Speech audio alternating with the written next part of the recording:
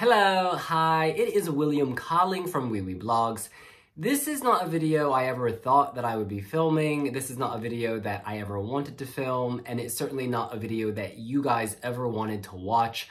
But in recent weeks, uncertainty, tension, and fear have really been rising all over Europe and the world amid the ongoing coronavirus outbreak. This pandemic has disrupted major events, but more importantly, it's disrupted people's lives. People have lost their lives.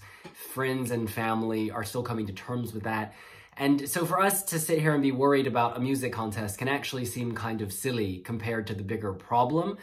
But because people are worried, because all of us love Eurovision so much and want to know what's going on, I thought we should have a little chat, just discuss where things stand now as far as we know and understand what we can glean from media, what people are saying, statements that have been issued. This isn't a fun video, and I don't particularly want to be doing it, but I think it's important to have an open and transparent discussion.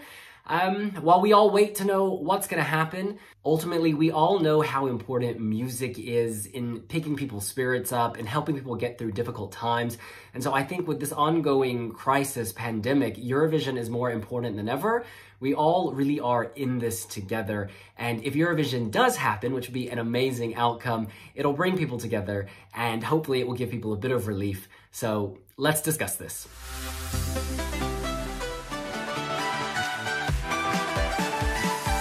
Just so you know, I'm filming this video on Saturday, March 14th. The coronavirus pandemic is changing by the minute. This is a very fluid situation. Governments are issuing new restrictions, travel bans, guidelines, etc. by the hour. So just remember, this may be out of date by the time you watch it. We're going to be discussing a lot of different topics in this video, so if you want to skip ahead because it's a very long video, just look down in the description. I'm listing all the topics there. Just so we're all on the same page, the coronavirus causes a disease called COVID-19. This is a respiratory disease, so it affects your breathing. The main symptoms are a deep cough, tiredness, fatigue, and a fever. Neither the coronavirus nor COVID-19 were known prior to the outbreak in Wuhan, China at the end of December in 2019. People were reporting a mystery illness, and then people were reporting it was pneumonia, and eventually they realized this was this novel virus. At the time I'm filming this video, there have been more than 150,000 cases around the world and nearly 6,000 deaths. However, we should also point out that there have been nearly 75,000 people who have recovered. The fact is, in 80% of cases, people just have mild to moderate symptoms. They often don't know they even have it. The people who need to worry are the elderly and people who have existing underlying conditions. This could be cancer, this could be a pre-existing respiratory issue, and other diseases. And while certainly we all need to be concerned and do our bit not to spread germs, the fact is the overwhelming majority of cases do not result in death. Of these over 150,000 cases, more than 80,000 of them were in China, and now China is only posting about 11 or 12 new cases a day, so it has slowed. It clearly is very possible for countries to overcome this crisis when they put measures in place. Now, in Eurovision 2020 host country, the Netherlands, there are only about 960 cases at the time that I'm filming this video, and you might say that's not very many. But the fact is, this disease, this virus, is very contagious. It spreads through droplets that are in our mouth and in our nose, so when people cough, when people sneeze, these droplets can end up on surfaces. People can touch the surfaces and they touch their eye and then they can get it. That's why so many countries, sports bodies, organizers have canceled major events. The NBA in the United States, after a player on the Utah Jazz tested positive, play was suspended for the season indefinitely. Major League Soccer in the United States, they have canceled their season. Here in Europe, the Premier League, La Liga, the top league in Germany, clubs, leagues are canceling their games because when you have large numbers of people all together, the odds of transmission go up significantly. Formula One postponed the Australian Grand Prix. The Vietnam F1 Grand Prix has been postponed. It's also impacting tennis, both the men's tour ATP, the women's tour, the WTA. They have suspended play for several weeks. Artists are having to cancel their concerts all over the place. This is all in the name of public health. Yes, it's unfortunate that people can't attend these events, but ultimately you have to put public health first. Now that takes us to the issue of the Eurovision Song Contest. On Thursday, the Prime Minister of the Netherlands, he issued new restrictions in order to help slow the spread of the disease COVID-19. The chief one that people have been focused on is he banned events, public gatherings of more than 100 people. He also encouraged universities to offer courses online, and also football games from, the amateur ranks all the way to the big ranks. They have been canceled for the rest of the month. Naturally, that shines a spotlight on the Eurovision Song Contest. These restrictions, however, end on March 31st. That's about 5 or 6 days before the Eurovision Song Contest stage is going to start being built inside the Ahoy Rotterdam.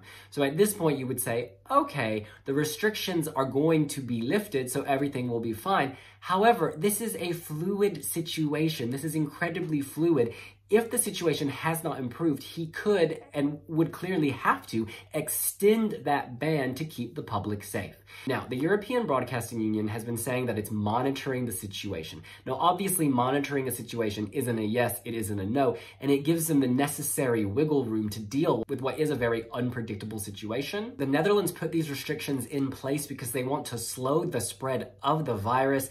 If everyone gets the virus at once, that puts a lot of strain on the hospital system, on the medical system. So by having people self-isolate or stay out of crowds, you slow the spread of the disease, which allows the hospitals to cope with the numbers of people coming in, because hopefully fewer people will be coming in. After that announcement, the mayor of Rotterdam said, if Eurovision is going to be canceled, a decision needs to be made by April 5th or 6th.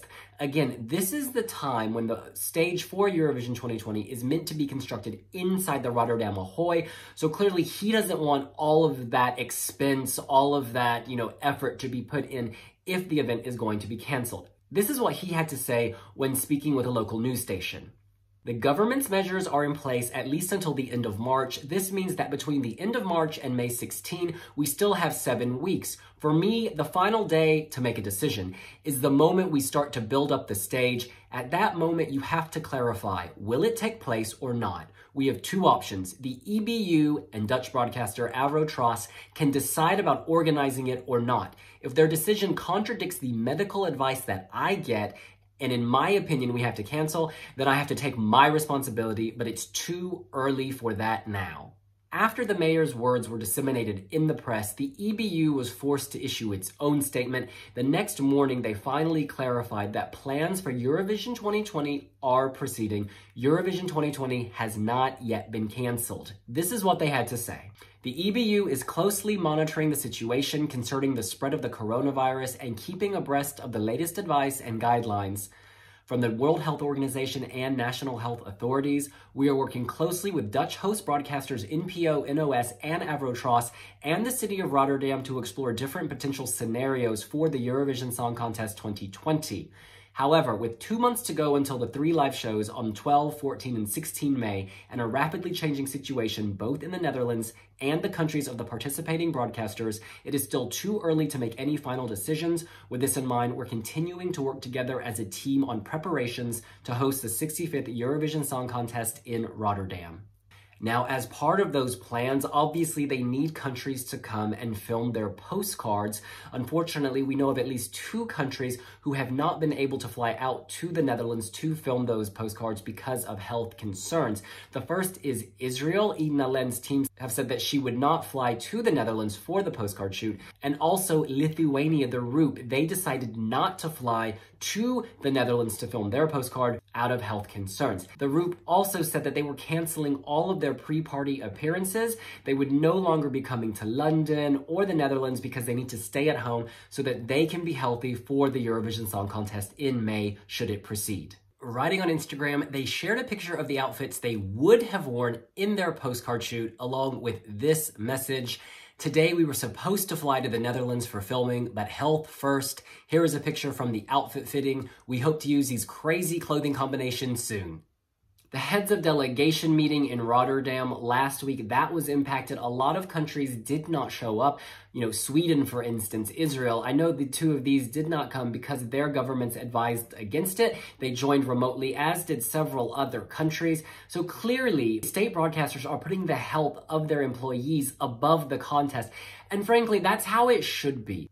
The EBU has not been immune. They had someone test positive. After that, the general director had to institute a travel ban. So Jan Ola Sand and some other top officials from the Eurovision organization, they could not attend the HOD meeting either.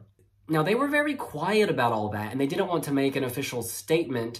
Instead, they shared it with heads of delegations, and then obviously some heads of delegations shared it with their songwriters, and their songwriters shared it with other people, and it kind of leaked out. And I think maybe they just wanted to prevent fear. They didn't want people to be worried and scared. But I think what we're realizing now is that transparency is key, and that being open, being honest actually puts people at ease because it shows them that you're handling the situation and taking the necessary steps to protect your staff and indeed viewers, fans, artists, etc. Of course, the road to Eurovision is filled with pre-parties, and unfortunately, two of the big ones have had to cancel. The first is Spain, the ES pre-party in Madrid. Spain has ordered citizens to stay at home as much as possible, and they're already closing schools, restaurants, bars. They're going into the isolation mode, and you cannot have a massive party, public gathering, when this type of thing is going on. It's unclear how long it will last. Israel has also had to cancel its event, Israel Calling. They had not yet announced it officially, but they were about to. They had already invited delegations, but unfortunately the situation is just too complicated. The country is obviously fighting the coronavirus. At the same time, there are strict quarantine measures that have been introduced by the government, so foreigners who fly into Israel have to prove that they can self-isolate for 14 days. It's very difficult to organize an event when countries rightfully have to respond to their own government's guidelines, which are constantly changing, and also when different contestants and acts have different concerns about their own health. They may not want to travel abroad just before Eurovision because they don't want to risk getting ill themselves. Another big pre-party is the one here in London. Now, organizers have asked for patience while they try to figure out the situation. The UK is a bit of an oddity in that at the time of filming this video, we don't have any restrictions on our movement or on gatherings, but that could change very quickly. There is certainly a lot of political back and forth at the moment. Doctors don't agree with each other, advice is conflicting, and it is likely to change. So the organizers of the pre-party here in London, their hands are somewhat tied. At the same time, if the government hasn't instituted a ban, the Club Café de Paris may not want to give them a refund for their money. It's just such an incredibly difficult, stressful situation, and it makes it impossible for them to plan. Again, this is a fluid, evolving situation. Now, we need to go back to that statement from the EBU. If you read it, it says very clearly they are working to explore different potential scenarios for the Eurovision Song Contest 2020. Now, in an ideal situation, that would be Eurovision with all the bells and whistles, the full audience, inside Rotterdam Ahoy, the press events, the press room, the red carpet. But given the momentum of the virus, the current trajectory, the fact that medical experts are saying we're not going to reach our peak for several weeks, if not months, means that that's really unlikely. If we're realistic, that doesn't seem plausible. So they are rightfully looking at other scenarios of what could take place to make sure that this event happens. Now, one idea that's being floated around all over the place is having Eurovision without an audience.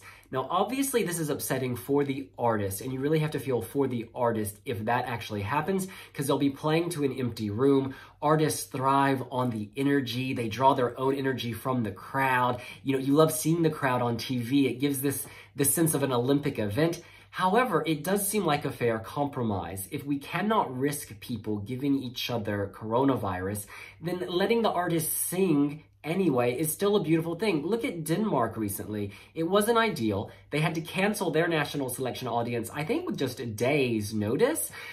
But the show went on. The music was great. Ultimately, this is a TV show. People watch Eurovision from home for the most part on television. They will be sympathetic to the fact that there's no audience. They're not going to slag off the show. The fact is, this is perhaps the easiest way to make sure the show can go ahead. And that should be the goal, is letting these artists showcase themselves to all of Europe and the world. We should point out that prior to leagues being cancelled, a lot of football clubs, including those in Ligue 1 and La Liga, did play with no crowd. So there's precedent for this. Having no audience would also imply crowd reductions elsewhere. You'd also have to think about getting rid of the red carpet. You can't have artists rubbing up against strangers, taking selfies just days before the grand final and semifinals. They could get very ill. You'd have to rethink Euroclub, a sweaty venue where people are dancing, drinking. There's not a meter of space between people. Eurovision Village, again, massive crowds. You may even extend that, and I hate to say this, to the press center, which is also quite crowded often. Eurovision attracts crowds, and all of these spaces could be impacted, and indeed should be impacted if you're following World Health Organization recommendations. You would also think it's reasonable then to thin the delegations. Well, obviously the essential dancers, the singer, the head of delegation need to be there. Do you really need everyone else? Perhaps people can share makeup artists. Perhaps you don't need the extended family back there. It's unfortunate, but you're gonna have to cut numbers of people, and that seems like another place where you could do it.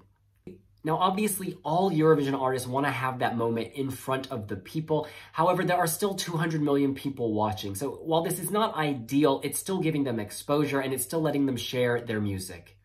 Another option that has apparently been floated as a plan B is to have singers perform their act at a home studio in their country rather than in Rotterdam. This emerged today. You can read about this on Blogs, but the director of Slovenian television, that's RTV SLO, said that this was an option. Let me read you what she says. At the EBU, they are preparing as if Eurovision will still be held. I am personally in touch with the management who has a plan B, which suggests that we, national broadcasters, will become more involved. In Slovenia, this is supposed to be in the studio. If this scenario were to be fulfilled, each member would play their recording of the performance, then probably someone hosting in Rotterdam would link it. That's what they're thinking. They are still discussing everything, but in principle, they are still acting as if Eurovision will be held in Rotterdam. Now, fans have been really critical of this option for several reasons. I think the biggest one is that it's an unlevel playing field. One of the reasons so many countries hold Eurovision in such high esteem is that they could never afford to put on this type of production on their own. But by pooling the resources of 40 plus countries, they're able to have this amazing show that is the same for everyone. All the artists have access to the same stage, the same lights, etc. Now, if you have a competition where Latvia has to perform its act in its studio in Riga, and then, I don't know, Russia with its big studios, or Sweden with its big arenas, the technology they have at their disposal, it's just not fair. I've been to countless national selections. Moldova has very little in that TV studio. They make great TV there, but it's not fair to say the studio in Chisinau is the same as what can be offered in Friends Arena in Stockholm. It's just madness. This option seems to be in place in case it's too dangerous for people to travel. If the coronavirus goes even more loopy and haywire, then having people stay at home would be the safe option, and we have to put public health first, but it definitely creates an unlevel playing field that a lot of fans are not happy about. We already have a sense of how some broadcasters would react. You may remember back in 2017 when Ukraine banned the Russian singer Julia Samoylova from entering Ukraine to go to Eurovision, and the EBU, as a workaround, they proposed that Julia Samoylova perform in a studio or arena in Russia, and that be broadcast into the show in Kiev. Russia was having none of it. At the time, they said this: "We feel that it's a strange offer, remote participation, and that it contradicts the very meaning of the event." The only example I can think of a performance being beamed in like that under unusual circumstances would be Amy Winehouse at the Grammy Awards like a decade or more ago. If you recall, she had been in rehab for cocaine addiction, and then she was denied a visa to perform at the Grammys in the United States at the last minute, and so she performed remotely from London, and she ended up winning Grammy Awards that night, so it kind of had a happy ending. But that was obviously under a cloud of all sorts of intrigue and stigma. And so, yeah, it doesn't sit so comfortably in this analysis. We need to remember that NPO, the host broadcaster, obviously they want Eurovision to take place. They have sunk so many resources, so much time, and so much passion into this project. It's been said that they cannot stomach the idea of not having an audience, but ultimately they have to respond to what the government says. At the end of the day, everyone's hands are somewhat tied because the Dutch government has the final authority. They are the lawmakers. They set the rules. And there are probably a lot of discussions taking place behind the scenes right now, but we're not going to get an answer until much closer to the show when they can assess the situation with coronavirus. Another comment we're seeing very frequently on Weblogs is one of postponing. Can you just postpone Eurovision? And this is incredibly complicated. First off, it's impractical to know when will you postpone it to. Sure, we say heat will kill the virus. It's more difficult for the virus to survive in the heat. But say you reschedule everything for August and the pandemic is still taking place. You've then sort of reallocated all these resources and expense to make it happen in August, and it can't happen then because coronavirus is back or hasn't gone away. But beyond that, there are also many other considerations. Will the Ahoy be available? That venue is very popular. It's booked out months, if not years in advance at times, so you can't just easily move it. Robin Gallagher, a Wee blogger, she's done a lot of writing on this, and I actually just want to read her comments, which she posted on Wee Blogs. This was her response to this suggestion. A lot of people are asking why the show can't be postponed to a later date, but it's not as simple as it sounds. It's not as easy as changing your coffee date with Debin from a Tuesday to a Thursday. Changing the date of Eurovision would essentially mean starting from scratch. They'd have to find a host city. Does Rotterdam have something else on? A host venue. Is Ahoy already booked out? They'd have to find production crew to work on the show. Do the usual ones have other work booked for the summer? And rehire the staging equipment, camera gear, lighting, etc. Have their suppliers booked it with other clients? And the 41 Eurovision acts would also have to be available. Do they have other commitments? And when would the show be broadcast? A lot of competing broadcasters already have their schedules full with the Olympic Games, if that goes ahead, and other sporting events. There is a lot to consider, which makes me think the EBU and host broadcasters will do everything they can to have some sort of show go out on the planned dates. Fingers crossed, thumbs held. Some people have also suggested maybe just delay the show by 1 year. But at that point, the songs have already expired. They no longer fit the rule because they would have been released before the September 1st cutoff date. At the same time, artists aren't going to want to sing a stale song. They release these songs, with a contemporary vibe of the moment, and trends will have moved on. Also, some artists may not want to commit to, another year. They have to do promotion all year. They have to put their life on hold.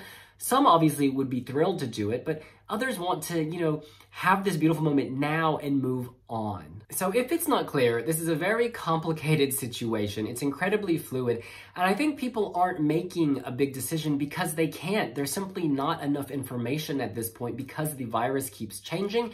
From the moment the coronavirus outbreak started, there's been a lot of finger pointing, blaming, people posturing. I'm not just talking about Eurovision, I'm talking more generally. There's been a lot of ugly comments in American media about the Chinese disease.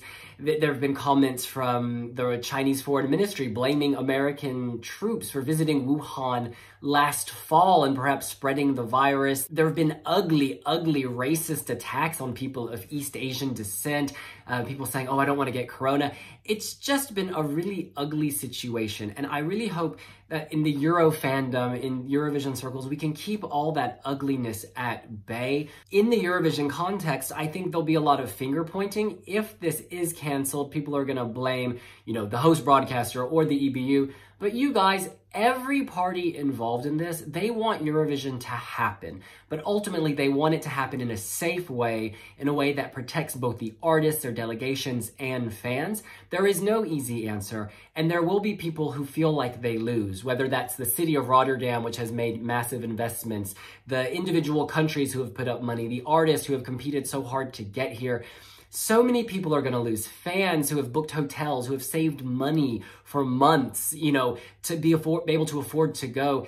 It's just devastating for everyone. And I hope we can all just breathe deep and realize that everyone wants this event to happen, and everyone's working to find a solution so that it can happen in some form.